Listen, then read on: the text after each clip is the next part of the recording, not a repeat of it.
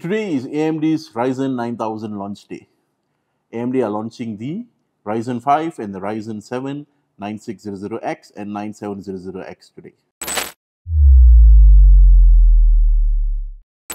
These are AMD's new AM5 processors. They do look the same as their 7000 series counterparts, but there are plenty of differences in them today. For some of you out there, new processors, new motherboards, new anything brings a lot of joy. For us, it's just another day at the office. But let me tell you all this. Although they look the same as the 7000 series, from what we've tested,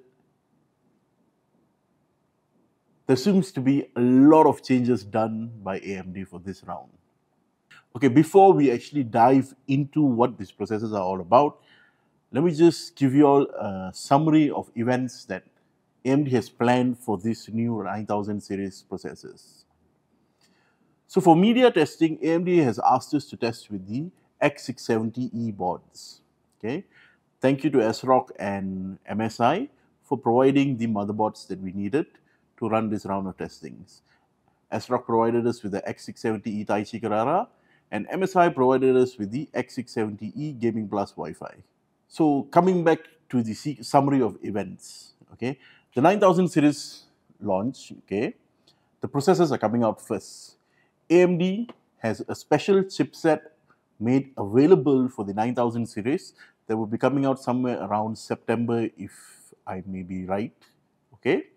It is called the X870 and the B850 and the B840.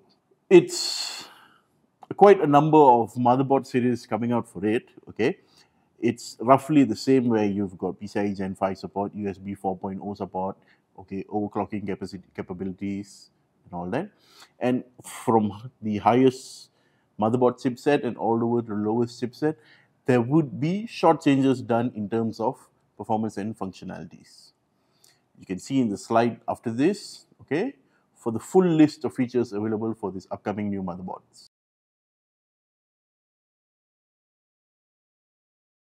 But the best part about this is that although there are new chipsets coming out, okay, this doesn't mean that your B650 or your X670 or X670E is going to be redundant. AMD has pledged a 5 to 7 year period of AM5 support, and those motherboards would also be supported.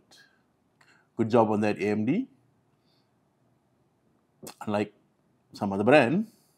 So as many of y'all were aware that these processors were bound to be launched somewhere in July, but there was a minor delay on AMD's side. AMD has explained themselves as to why there was a delay and everything. My personal point of view is that let's not waste time and argue and complain about the delay. Okay, the processors are here already. Okay, and there's already been a lapse of at least 2 to 3 weeks since that delay. Okay, so let's just get on with it and let's look at how these processors perform. First and foremost, out of the box, these processors have a TDP rating of 65 watts. Let me just put it out there. I think this has to stop already. TDP rating does not necessarily mean max power draw of the processor. TDP rating is just its thermal design power. To actually find out the max power draw of the processors, you would have to put it through a certain number of rigorous tests, and you derive that valuation from your software on your computers. So let's stop talking about TDP ratings for everything, and let's just focus on the amount of power it draws and how this power affects its value. AMD has this thing called PPT. PPT is basically platform power tracking. This is something like how the PL1, PL2 power limiters are on the Intel processors. However, there's only one for this. And out of the box, both these processors have a PPT rating of 88. What this PPT rating actually means is that out of the box, the processors are actually power limited all the way up to 88 watts. When it's power limited to 88 watts, both these processors perform identical to its predecessors, the Ryzen 5 7600X, and also the Ryzen 7 7700X. But the best part about this is that although it has the same performance levels of those processors, the power draw, the maximum socket power draw of these processors when limited to those circumstances is extremely low. It actually allows you to use an air cooler to keep these processors cool. For instance, the Ryzen 5 9600X with a power limiter at 88 watts, the highest temperature we recorded in our tests was just 78 degrees Celsius, which is on the safe side, and it's still performing. However, its performance is kind of squeezed, is limited. So, knowing that there is so much potential for these processors, we decided that this is not the best scenario for usage of these processors. So what I went ahead and did is I actually removed the power limiters, and I allowed these processors to operate as wild as it gets. So operating at as wild as it gets, we managed to actually get a rough idea of how much power these processors can actually draw. The Ryzen 5 9600X, okay, actually drew as much as about 132 to 137 watts of power when allowed to drive, whereas the Ryzen 7 9700X drew as much as 170 watts in certain instances, okay. But yes, all these numbers sound high and everything, but this is where I think AMD has actually edged its competitors and created sort of a lead in the processor segment is by allowing its TJ max temperatures of 95 degrees Celsius.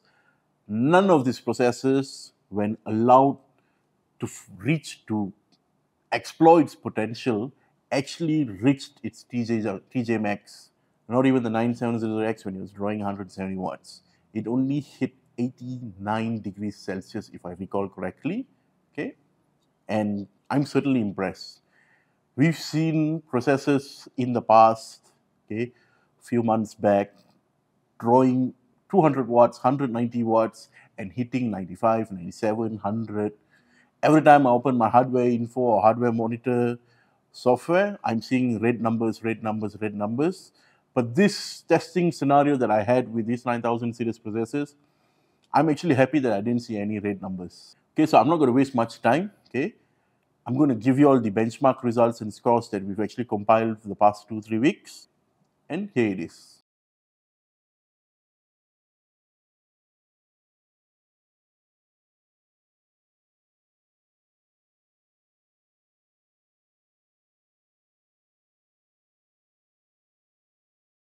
So all those benchmark scores that you've seen in the previous slides, okay, we've ran them in a very controlled environment. As I've mentioned, the motherboard sponsors. Besides the motherboard sponsors, we'd also like to thank Cooler Master and Kingston. Cooler Master especially for providing us their new all-in-one liquid cooling solution. You can see up here, it's the Cooler Master Masterliquid 360 Ion. It's just imagine the Cooler Master Atmos with an LED screen. It performs amazing for a 360 AIO. As for Kingston, Kingston shipped their amazing RAM kits, the Kingston Fury Renegades, 6400 megahertz, 24 GB times 2 kits. They sent us 2 kits. Thank you for that. And this overall, the testing procedures was easy thanks to all of them. So as you all see on Cinebench R23, okay, we've actually tested the processors on Cinebench R23 and R24. Okay, R24 is more memory intensive, while R23 is more CPU intensive. Okay, so let's talk about R23 first. R23, the Ryzen 5 9600X and the Ryzen 7 9700X had a single core score of 2126 and 2182 respectively, whereas its multi-core test yielded 16,716 and 22,537 respectively. So what do these scores mean, you may ask? Some of you all may not know what it is all about, but basically this scores gives us a rough idea of where do these processors rank in terms of this utilization. Okay, single core utilization, I mean, it revolves more around gaming, simple gaming tasks, whereas multi-core is sort of a hybrid workstation scenario. So looking at those cores, you can actually see that the Ryzen 5 9600X slots, in terms of single core usage, okay, slots around the range of the i7 13700K and the i7 14700K. Bear in mind that those are Intel i7 processors. They are 14 cores, 12 cores, 16 cores processors. AMD with its 6-core 12-thread processor is actually taking the fight to these big guns. A 6-core processor coming out with scores like that on single-core usage essentially means it's a really good choice for a gaming PC. You do not need flagship specifications for a gaming PC. Okay, even with the Ryzen 5 7600X, it is fair to say that it suffices and it puts up a good fight. If you look at its multi-core usage, okay, the Ryzen 5 7600X scored 16,716. This score puts it around the range of slightly higher than its predecessor and lower than the Ryzen 7 7800X 3D. So looking at this scores, we can actually deduce that this processor doesn't really thrive in a hybrid workstation environment. But the situation is different when you look at the Ryzen 7 9700X. The 9700X had a single core score of 2182 and a multi-core score of 22,537. 2182 actually puts it higher than the 13700K, closer to the 14700K's range. The 14700K is a beast of a processor because it comes with 20 cores.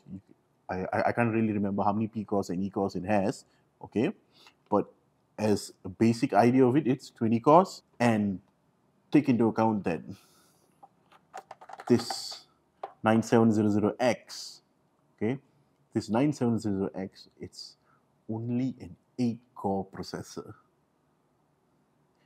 AMD's 8-core processor is taking the fight all the way to Intel's beloved child.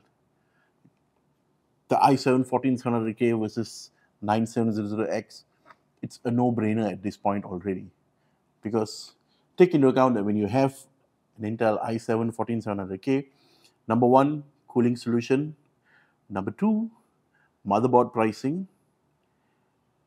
And the thing with motherboard pricing, yes, you can actually pair the 14700K with a B series motherboard, but all in all, most people do not actually favor doing that because there are certain limitations with the B series board when you pair it with the K series processor. So overall, factoring the overall cost to actually set up the 14700K versus the overall cost of setting this up, it is fair to say that this comes in slightly cheaper than the Intel, and it performs as close as possible to that i7. So when you look at cost, value per performance, okay, it is fair to say that this is ahead of the Intel and its competitors. So I'm actually impressed looking at all these scores, okay. I've been an Intel fanboy, okay. People in this country, in Malaysia, they know me as an Intel fanboy, but with Ryzen 9000, I would say that I wouldn't mind switching up the systems in our office to Ryzen 9000 series. I don't know about y'all, but let me know what y'all think. I don't know about y'all, but let me know what y'all think in the comment section below. And if you're already using Ryzen, let me know if y'all are willing to upgrade. Thank you, and see y'all in the next one. Hi guys, I'm back. Just a quick one. I forgot to actually pass you all a good piece of information about these processors. Okay, these processors will be available okay, at a retail price of $279 for the Ryzen 5 9600X and $359 for the Ryzen 7 9700X. So those are the pricings. Thank you once again.